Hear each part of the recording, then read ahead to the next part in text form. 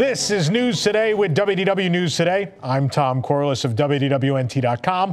Please like this video, subscribe, and hit the notifications bell to make sure you never miss the latest from the Disney theme parks all around the world. But here now the news for May 22nd, 2023.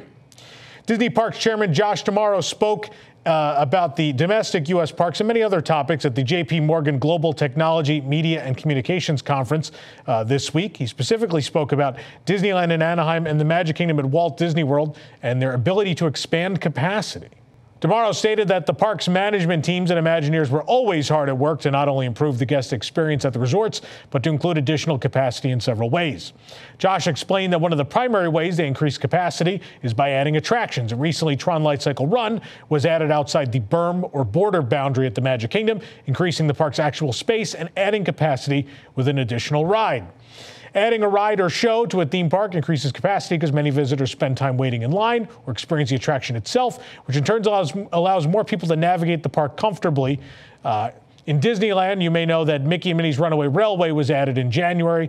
It was a similar thing where it was outside the park's boundaries, but you enter through what was in the park's boundaries previously. There's also Star Wars Galaxy's Edge. A lot of that land was not in the park before either. D'Amaro then stated that Disney believes there is plenty of opportunity within the park's footprints to increase capacity inside current bounds by ways of additional attractions or reimagining spaces. In addition, they have space both in and beyond the park berms, claiming they can utilize this space outside the current boundaries, quote unquote, pretty aggressively at both Magic Kingdom and at Disneyland. Disney parks have done this before, like I just mentioned, Galaxy's Edge and Runaway Railway. A great example that is very, very similar to what they've teased for Magic Kingdom, that Beyond Big Thunder thing. Hong Kong Disneyland in the early 2010s, when they added Toy Story Land and Grizzly Gulch and Mystic Point. All of those are three lands that are connected to each other. They're all adjacent, and they're all just beyond the train berm, which is very similar to what we saw in the art for the proposed Coco and Encanto and Villains areas at Magic Kingdom. Very similar. So they keep teasing this, and if you keep teasing it enough, it means obviously it's still in the works and it's still planned, and those plans for Beyond Big Thunder might just become a reality. Josh D'Amaro also discussed the $17 billion investment in Florida that's planned for over the next decade. He stated that it did include the already ongoing transformation of EPCOT, the new Star Tours changes, which are coming in the near future, and as well Tiana's Bayou Adventure, the reimagining of Splash Mountain at the Magic Kingdom. In addition, he claimed new capacity and intellectual properties would be added to the Florida parks as part of this investment. D'Amaro explained that with intellectual properties such as Marvel and Star Wars continually adding new content, Imagineers and executives are able to bring these to life in the parks just as easily and with as much excitement as their older content. He used Runaway Railway as an example of using very old content property to spark guest delight, stating that all of the properties in their portfolio are incredibly powerful. He intends to continue utilizing a range of these properties in parks moving forward. To stop and talk about this for a second, yeah, Mickey is an older property, and we won't get into the whole thing that there was another Mickey ride originally intended to replace the Great Movie Ride. It was called the Great Mickey Ride, and it wasn't solely based on the newer Mickey Mouse shorts. So yeah, Mickey, of course, is Disney's oldest IP, in fact, if you don't count Oswald, which they had to buy back later. But they also used the current shorts. So, but I think, obviously, we just talked about the Villains Land. A lot of those villains are older properties, Maleficent, Chernabog. Those are much older IPs, which I think more fans would be happy if everything is not just based on current stuff. Like if you can expand Magic Kingdom and you have Coco and Encanto living alongside, pieces from Sleeping Beauty and Fantasia and things like that, you offer a little something for everybody, right? I mean, there are so many older properties that I think they have still not utilized really well that people love, right? Jungle Book comes to mind, Lion King comes to mind. There are a lot of movies that have worldwide appeal and are known by everyone that still have not been utilized. And if we, personally, I know like you, I want to see original attractions again someday. But at the same time, I love the Disney IPs. I love the cartoons and the animated features and those things as much as the next Disney fan. And there's plenty of them I would like to see, if not, personally, I don't care about Encanto, but, All these other ones, I certainly do care about. And I think it'd be great if, with all this stuff coming up, it's not just Moana and Zootopia and Encanto, but also Jungle Book and Lion King and Fantasia and Sleeping Beauty and all these, these movies that have staying power. They've proved that they're never going anywhere. They're always going to be in the public conscious. Give them representation, and in a big way. And I agree with that. So here's hoping that happens and we don't just stick to the usual status quo, which is like, oh, this movie's been popular the last 5 years. Let's just stick with those kind of things. When prompted at the conference specifically about building additional parks in different regions of the United States, similar to what Universal recently announced, Disney Parks Chairman Josh D'Amaro stated Disney currently does not have any interest in that type of expansion. In response to commentary on Universal's Texas Park and their Las Vegas year-round Horror Nights attraction announcements, D'Amaro said, quote, "It must be interesting for them. For us, we think that focusing on our core assets is where we should be spending most of our opportunity. As I said earlier, we think that there's so much potential there. That's where we'll continue to focus our efforts." D'Amaro's statement confirms that Disney does not plan to open an additional park in a new region, instead focusing those resources on Walt Disney World and Disneyland Resort. Universal announced their Texas park will be opening in the coming years as a family-friendly addition to their portfolio. I see your comments. I read the comments on this show, on Universal Parks News Today. I read those comments, and I'm often flabbergasted by the number of comments that talk about how Universal is pulling away by building a third park in Florida and by building these regional things. Now, don't get me wrong. I think the Horror Nights attraction in Vegas is brilliant and will print money and is probably more of what they should be doing. A sort of spin-off park that focuses just on DreamWorks kids properties in Texas, I do think dilutes the brand a bit, right? And I think it will convince people, and you may not think this, but it's going to convince people that they don't need to travel to Hollywood or Orlando. Obviously there are things that can convince them, right? Whether they want to see Super Nintendo World or some other properties that are at Epic Universe, Harry Potter stuff.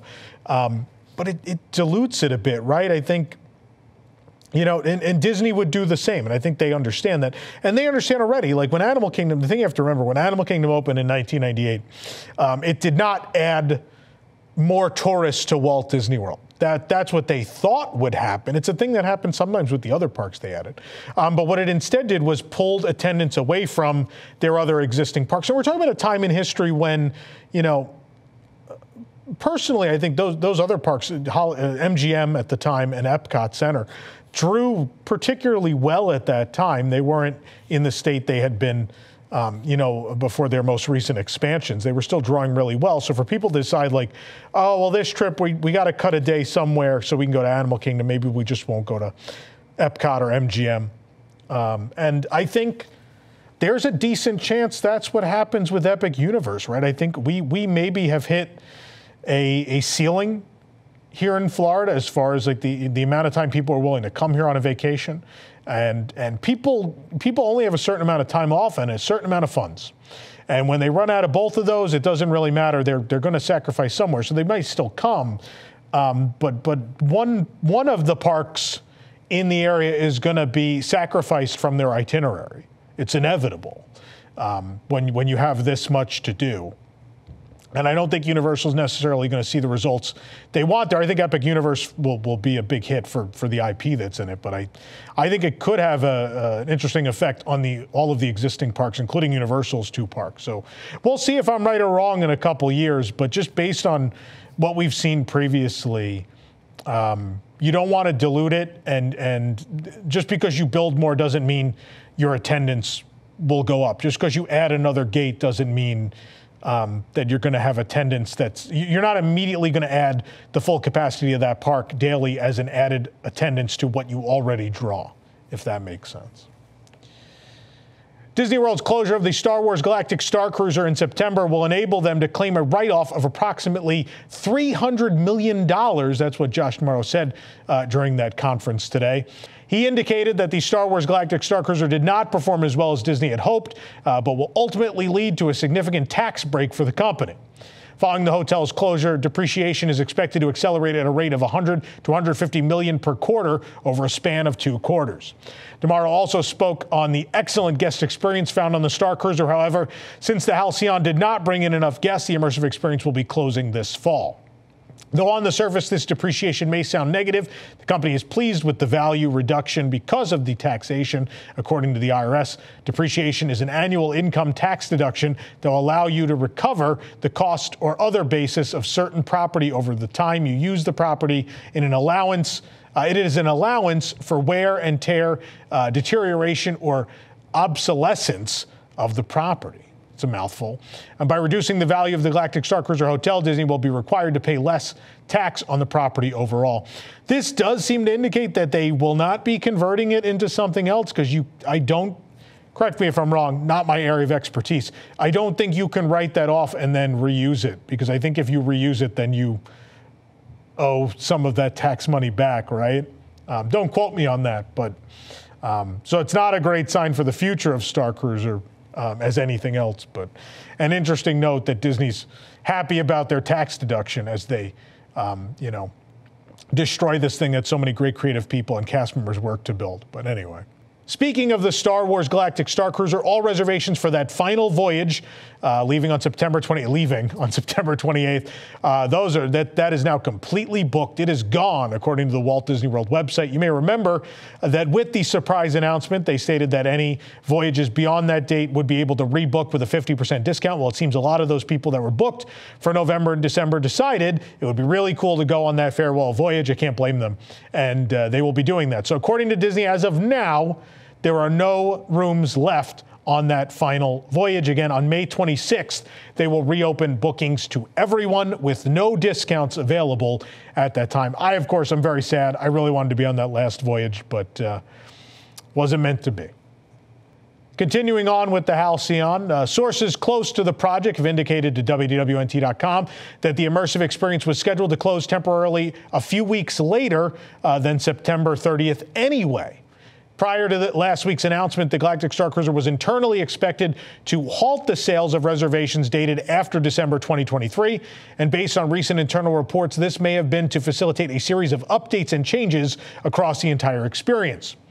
Rumors have been swirling for quite some time that the Starcruiser would face a transformation, either to feature a different set of storylines and characters or to become a more traditional themed hotel. It was assumed that an announcement would be made regarding the closure that included information about the Starcruiser's future. However, the statements made by Disney last week seem to confirm it will not return as the two-night immersive experience it was before, no matter what it eventually does return as. If it does, today's announcement about the tax refund doesn't really, or the tax break doesn't really indicate that it will come back at all. Imagineers, though, were reportedly on the Halcyon as recently as last week, working on a revamped Gaia dinner show, as well as going over new merchandise that was on the way and new spiels for the bartenders at the Sublight Lounge. Obviously, this is not the kind of investment of time and money you would make if you plan to close something permanently. So per sources, all of the cast of the Starcruiser and these creatives were surprised by the announcement, having received no warning that this was a possibility. The question now is, what's going to happen? Is it going to sit? Is it just going to sit there? Is it going to be one of those things like the People Mover track at Disneyland that we just stare at for all of eternity? I mean, I would assume over a certain amount of time after Disney gets all their tax breaks, maybe then they can reuse the space for something. I don't know, but it may be one of those things we just, like the NBA experience, where we just stare at it for a long time. And no, I'm not comparing Galactic Starcruiser to the NBA experience. Like, one of those things was a gross miscalculation of what people wanted, which is NBA experience, as opposed to something that was innovative and different and tried to reinvent, and I think successfully, many aspects of the themed entertainment industry.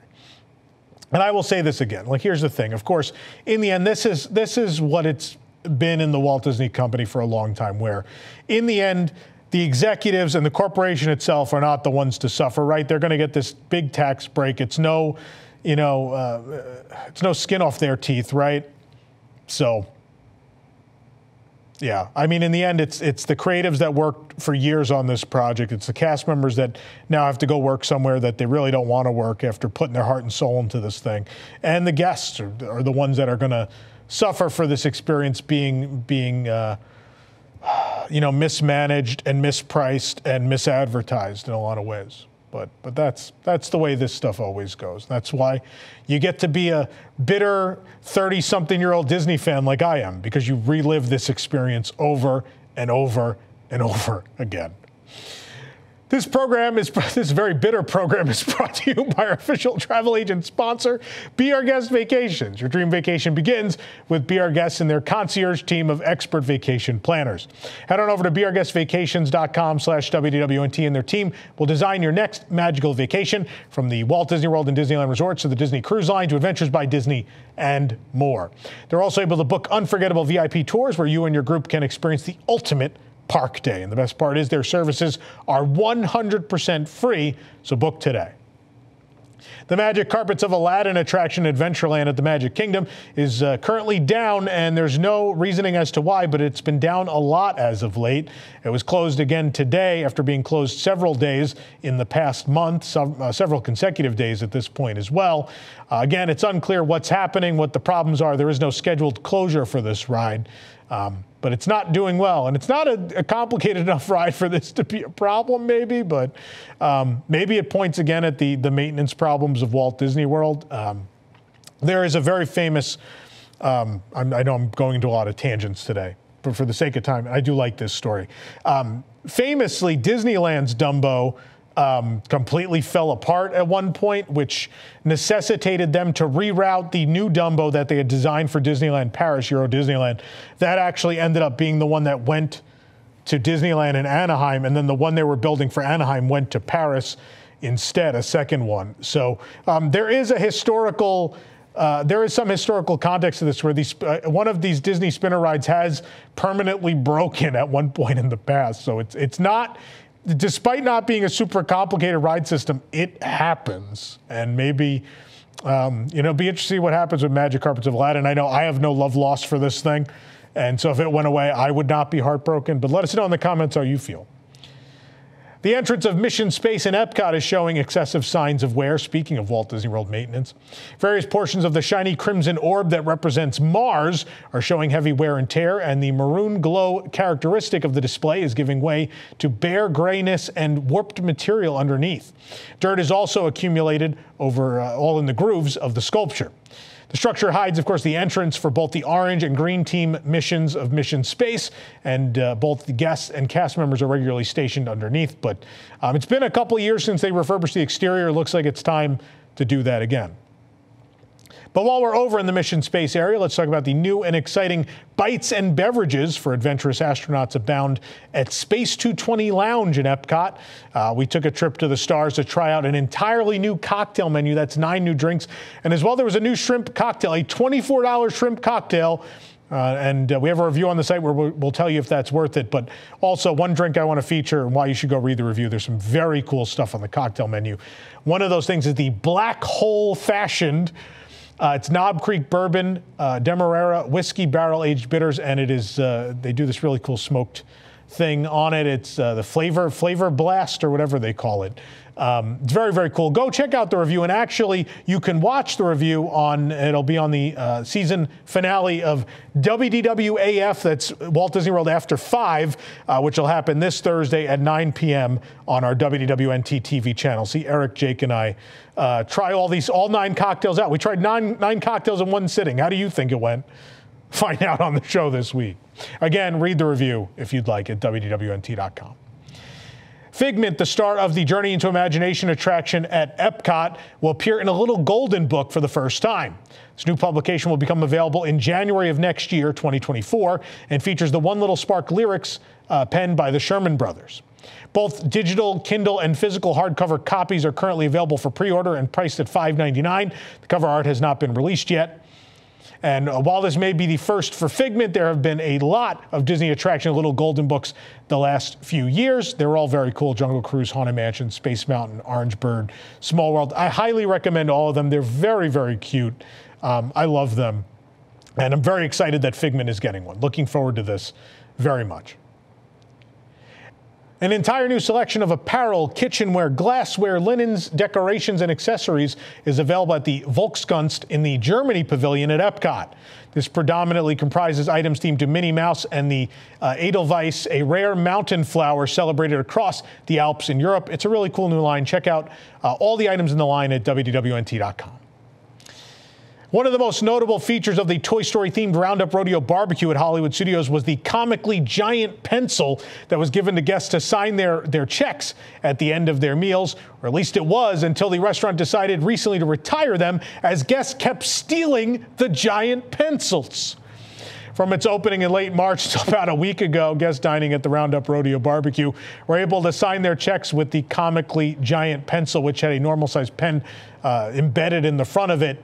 The giant pen helped to emphasize the feeling of guests being shrunk down to the size of a toy.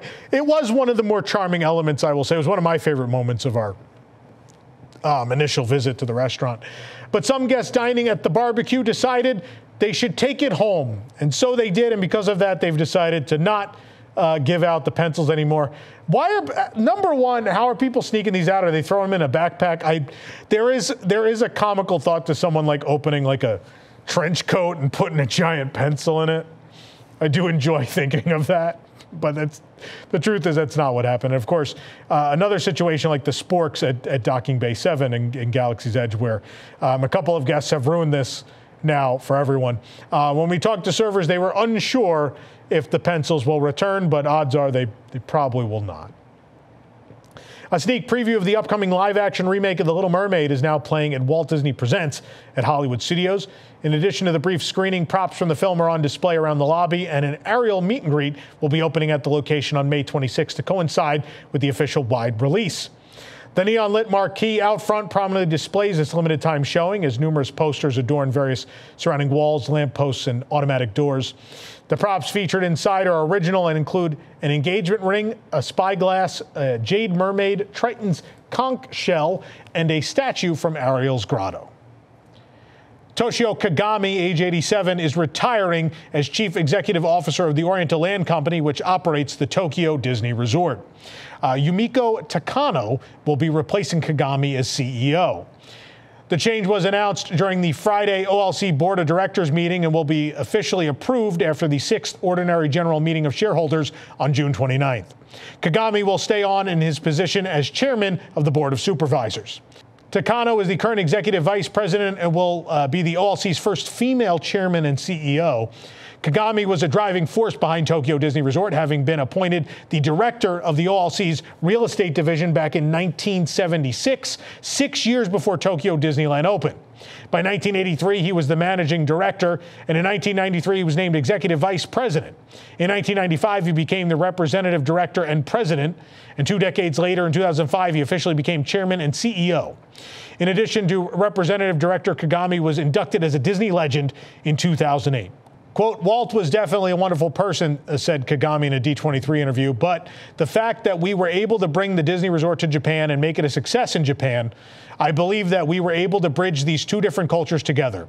The world has to be a peaceful place, and I would like to see more and more of these bridges built across the world. Of course, an individual with a tremendous impact on the Disney universe as we know it, right? I mean, Tokyo Disney Resort, an incredible place that keeps Walt's vision alive and does so for a culture that really appreciates these parks and resorts. It's a beautiful thing, and he was Kagami such a huge part of that. So we wish him well in the rest. I mean, I would say semi-retirement. He's still going to be on a board.